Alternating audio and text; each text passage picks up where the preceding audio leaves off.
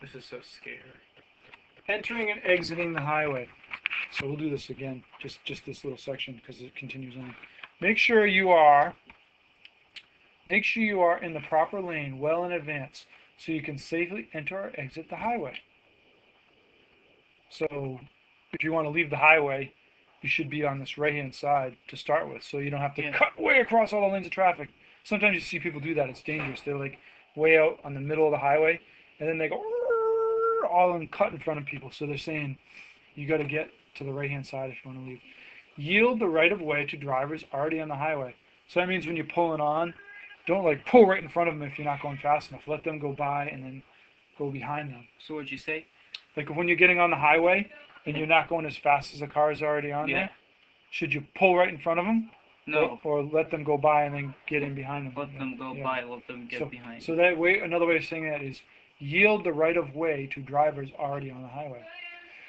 When you enter the highway, increase your speed to match the vehicles already on the road.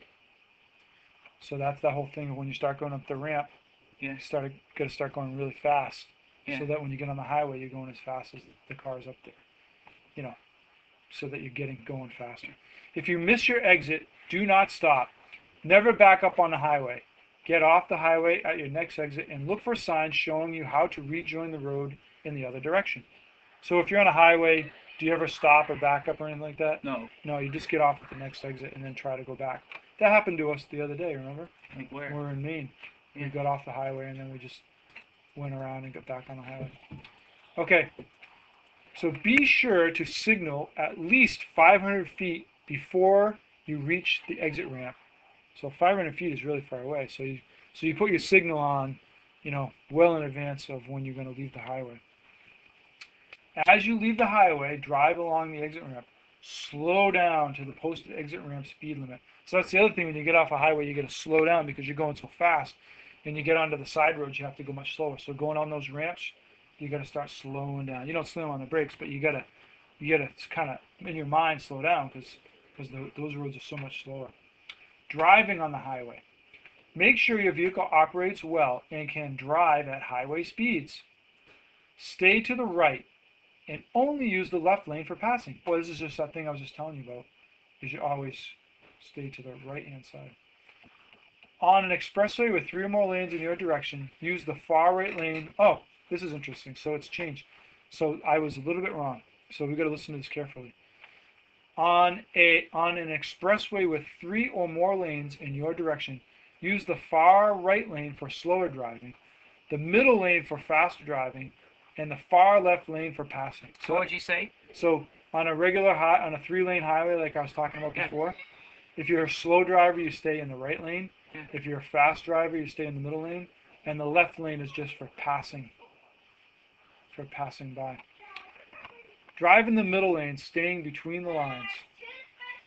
Oh, sorry. Drive in the middle of your lane, staying between the lines. Use your rearview mirror. Use your rearview mirror, check your blind spots, and use your directional signals when changing lanes. Remember, use 3 steps. Look, signal, move. So first you look, then you use your blinker, signal, and then you make your move. Do not drive in another driver's blind spot. If you are in another driver's blind spot, safely drive through the blind spot as quickly as you can. See, this driver, this guy right here, when he looks, there's this little area here where he really can't see you very well, because if he looks in his rearview mirror, he can see behind him, like back here, and if he looks out his front and his side, he can see here. But right here, unless he's really good at using his side view mirrors, then sometimes you can't really see here. So this is called the blind spot. So usually when you're going by a car, you don't want to sit here. You want to get here and then go through it. Don't like hang out in that spot. I don't know if you see me do that a lot when I'm driving and I go by somebody. I don't just hang out here. I go and go by them. So this is do not drive in another person's blind spot. If you're in another driver's blind spot, safely drive through the blind spot as quickly as you can. Look out for vehicles entering the highway and any vehicles or pedestrians in the breakdown lane. Do not weave in or out of traffic. That was the thing I was like, that's weaving, like going back and forth. You stay in your lane. unless you're passing somebody. Be aware of road construction signs, work crews, and signs that require you to reduce speed or change lanes. Take extra care when exiting a highway that uses breakdown lanes as travel lanes. Look to your right and check your right-hand blind spot before exiting. Avoid highway hypnosis. If you have been driving for a long time and feel tired, you should get off the highway at the next exit, rest stop, or service area. Because sometimes you can drive on the highway and it's like, it almost makes you like go to sleep because it's so boring, right? If you plan to drive far, stop and stretch every 2 hours or every 100 miles. The highway department has a 511 phone service. You can use this to get up-to-date information about traffic and weather conditions, construction projects, and MBTA service. You can also report problems on the road. Dial 511 from your cell phone. It is available Monday through Friday, 5:30 a.m. till 9 p.m. and weekdays and holidays, weekends and holidays from 10 a.m. to 7 p.m. Well, that's kind of interesting. What? So you can probably call up and find out about traffic on the highways. We'll have to try that sometime. What would you say? You dial this number. Let me write it down. We'll try it.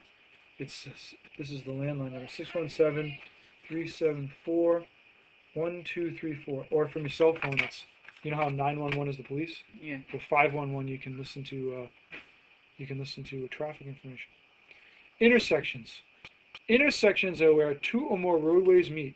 Traffic flow at intersections is often controlled by signals, signs, and or pavement markings. So when you get to an intersection, there's usually signs that say stop or yield or all kinds of markings on the ground and stuff. The next two sections in this chapter, turns and right-of-way rules, describe the rules and procedures you must follow at intersections. Some roads have multiple turning lanes, while on these roads you should follow the applicable road signs or markings. Intersections are very important to the flow and safety of traffic. It is illegal to block an intersection with your vehicle. When driving through an intersection, you must obey all signs and traffic signals. You may only enter an intersection or drive across a crosswalk if there is enough room for you to drive through safely. So what they're talking about, this happens sometimes up at the mall, is if there's a bunch of cars kind of on the road and it's kind of blocked up, you can end up pulling into the intersection, but you can't go all the way through, and then you get stuck in the middle of the intersection. So what you and say? That's dangerous. So I'll read this again. You may only enter an intersection or drive across a crosswalk if there is enough room for you to drive through safely. So sometimes, this happens up by the mall sometimes, is the cars will kind of get bunched up, and then you don't want to pull into the intersection until you know you can get through, because then the light could change, and then your car's sitting in the middle of the intersection, and you can't go anywhere, you're stuck. So that's what they're talking about here. You gotta, if it's all traffic is all jammed up, don't drive in the middle of an intersection and stop. You gotta wait until you should be able to go through. Blocking the paths of other vehicles or pedestrians in an intersection or crosswalk is dangerous. This causes traffic jams and violates traffic law. So that's one. Turns. Many motor vehicle crashes are caused by improper turns. Take the following steps to turn safely. 1. Plan for the turn. Do not turn suddenly. 2. Signal your turn at least 100 feet before making the turn. On a highway, signal at least 500 feet before a turn. So how many feet do you have to signal on a highway before you turn? How many feet? 100 feet. That's on a regular road. 500. On a highway, it's 500 feet. It is a regular road, it's 100, and a highway, it's 500. Yep. It is best to signal before you apply your brakes. So you make your intentions known to other drivers. When you turn, reduce your speed. So what does that mean? Speed up. It means slow down. Slow down. It means reduce means less. So slow down. Check your mirrors for traffic behind you, and check the blind spot on your turning side. So that means just look behind you and make sure there's no car like right next to you. Okay. Give the right of way when appropriate. See right of way rules section, so that's coming up. Complete the turn carefully, making sure you turn into the proper lane. Oof. This would be bad. Mommy did this once. She, instead of driving into this lane, like this, She drove her car from and went like this into the wrong lane on Why'd Route she 1. do that? She just made a mistake because she was a new driver. Two-way. That's a two-way. It goes Yeah. that way and that way, and then you go that way.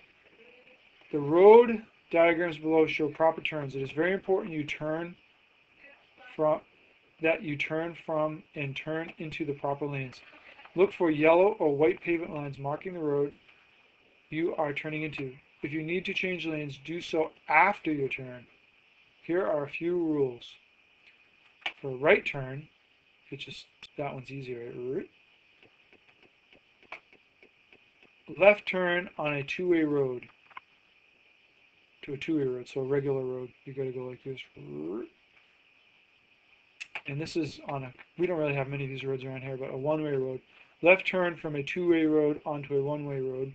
So you want to turn into here because all the cars are just going in that direction. And then a left turn from a one-way road to a two-way road. This is sort of tricky, so you wouldn't go like this because why? Because the cars come in this direction, crash into you. So you go into this lane. I put my blinking lights. Oh yeah, see the blinker? Look That's what both that's ways. showing. Blink, blink, blink, blink, blink, blink, blink. That's what that is. Turn from the lane closest to the lane you want to enter. For a right turn, turn from the far right. Turn from the far right lane. For a left turn, turn from the left. For a left turn, turn from the lane closest to the center lane. Oh, this is what we're talking about up here. Do not swing your vehicle out of your lane when making a turn or swing wide through the intersection. Keep your vehicle centered in the middle of the lanes you are leaving and entering. Once you have started a turn through an intersection, you must follow through. Do not stop in mid-turn and change direction. If you decide not to make your turn, simply drive to the next intersection and work your way back. That's sort of an important rule. Once you enter an intersection doing something, don't like change your mind or stop or change. You just follow through with it. Even if you decide, oh, that's not the way I want to go, you just keep going through because you don't want to create a crash. You just go through and then figure out how to fix it later on.